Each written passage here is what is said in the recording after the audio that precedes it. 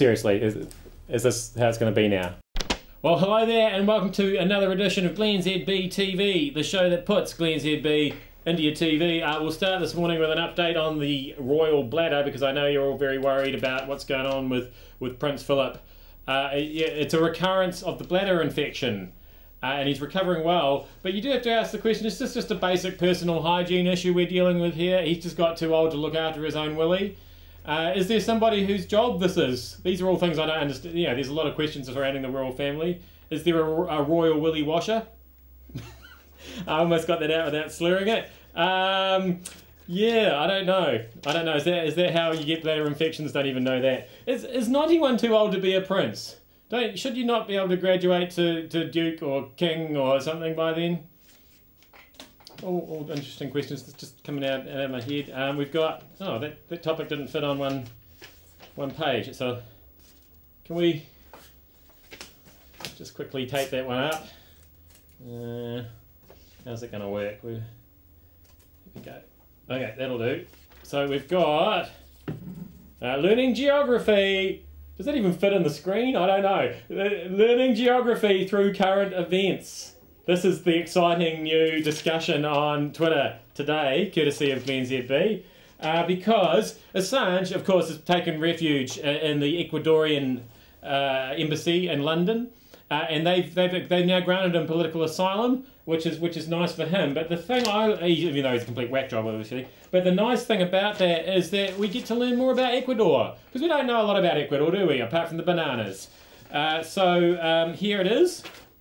There's Ecuador. You can see it's sort of up that top left-hand bit of South America there. Colombia, Peru, there's Ecuador. Capital city, Quito. You didn't know that, did you? Well, I certainly didn't. I never even heard of it. It's got Cotopaxi, which is the highest active volcano in the world. And it's roughly the size of Colorado. Soccer's the national sport, so that's a bit of a negative for them. And their official language is both Spanish and Quechua, which they're just making this stuff up about Ecuador. But, you know, this is just like, we didn't know where Libya, before they had that whole civil war thing there. We didn't know that was a place. Syria, you know, places like Homs, Aleppo. We'd never heard of these places. Damascus we'd heard of, but only because there's a road that goes there. So, yeah, I love learning geography through current events. So get onto that discussion on Twitter today. It'll catch on like wildfire, like some of my other discussions that I've launched this week. We've got the public shunning of Bob, as I've come to know him, because it just sounds a little bit more friendly than the beast of Blenheim. This is Stuart Murray Wilson, of course. Stuart Wilson is so evil he has to have his a middle name. So the Wanganui Council, they had a massive 4 to 5 hour meeting last night, and what they've come up with is they've decided to have a public shunning. So I'm not quite sure how that works, whether they wait for him to move in and then instead of taking muffins round, they go up to the front door, knock on the door, he comes to the door and they just turn their backs on him. That's gonna hurt. Alright, good news. It's Feedback Friday, and what feedback we have. I've got my insights from the Facebook page. I've got lots of insights, because you get emailed insights and then you can just look them up. I got emailed the insights yesterday and I said my weekly total reach was down 39.9%, so I was gutted about that. But then I looked it up today, and it turns out that today it's up 60%.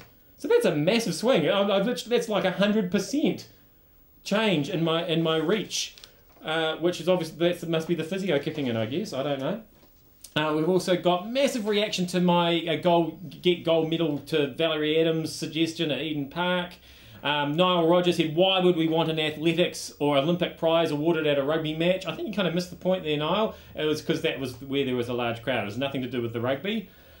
He wanted to have it at an athletics event, which would be dumb because there's no crowds at athletic events in New Zealand because nobody's interested in that. And then he came back later on and he said he thinks that Adams might care more about who's actually there watching, i.e. people from the athletics community. And again, there are no people in the athletics community, so no, you're wasting your time with that one. George Brown doesn't understand why it's so hard to get the medal. That drug-cheating whore should have her medal destroyed! Valerie should receive a new untouched virgin gold medal. Yes, I think you're probably right there, George. And Greg says I'm the best. Craig says I've got his backing. And random stuff from Mark, who says that the drug that Ostepchuk was found to take is found in pregnant cats, which is the national dish of Belarus. I don't think that's true, but it is quite funny. Yeah, so that's Feedback Friday. Keep the feedback coming in, and we just want to finish with the winning catchphrase of the week. This is something I started on Tuesday when I tried this one. Remember, kids, don't dislocate your shoulder, which was a little bit too specific perhaps. And then Wednesday we had this one. Don't run too high or fly too fast, which didn't really make much sense. So then I tried this one. A fast glennzb TV is a good glennzb TV, which I quite liked, although I didn't really say it properly and it sounded like I was drunk. In fact, maybe I was drunk because I didn't even get the name of the whole TV show right yesterday morning when I started the show. Here's what happened there. Well, hello and welcome to another episode of glennzb, the show that puts... So, yeah, I don't know. We filmed this about 9 AM. Is that too early to start drinking? Maybe. Anyway, so what I've decided to go with is thanks for having glennzb in your tally.